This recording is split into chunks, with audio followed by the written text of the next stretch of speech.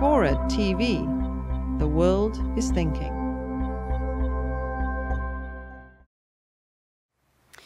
Indeed, one of the most interesting aspects of the opposition is the role of women, who have literally become the face of the opposition.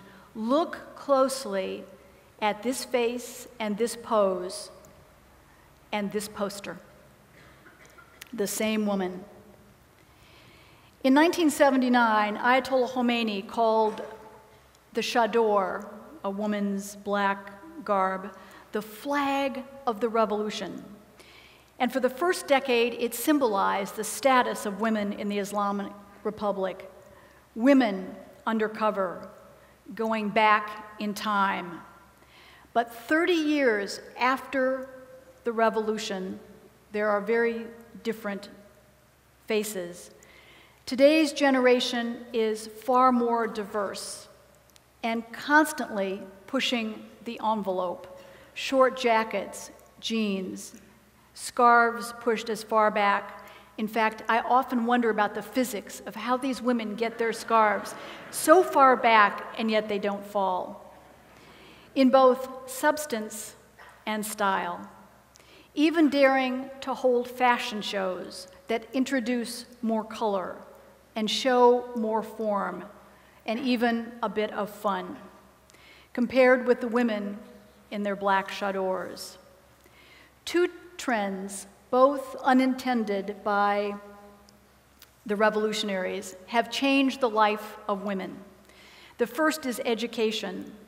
The Shah promoted education among girls, but many traditional families didn't send their girls beyond elementary school.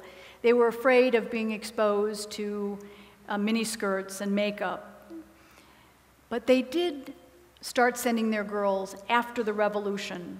They thought their girls would be more protected in advanced education. As a result, today 74% of girls are literate, compared with 25% in the early 1990s. Today, Iran has the highest female-to-male ratio in primary school in the world. Iran has won the highest UN award for closing the gender gap in education between boys and girls.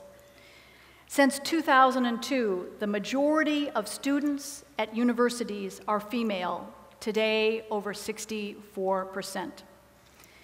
The second trend is Iran's family planning program. After the revolution, the regime called on women to breed an Islamic generation. And boy, did they. Iran's population soared from, almost doubled, from 34 million in a decade to 62 million. It was the moment that the government of God plummeted to earth and realized it couldn't feed, clothe, house, educate, and employ all those numbers. And the demographics were important politically, too, because the young voted.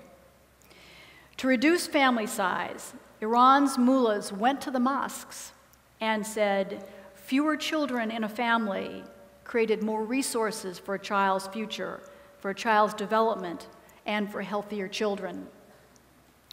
The government also said that fewer children meant more resources for national defense and ensuring regional security.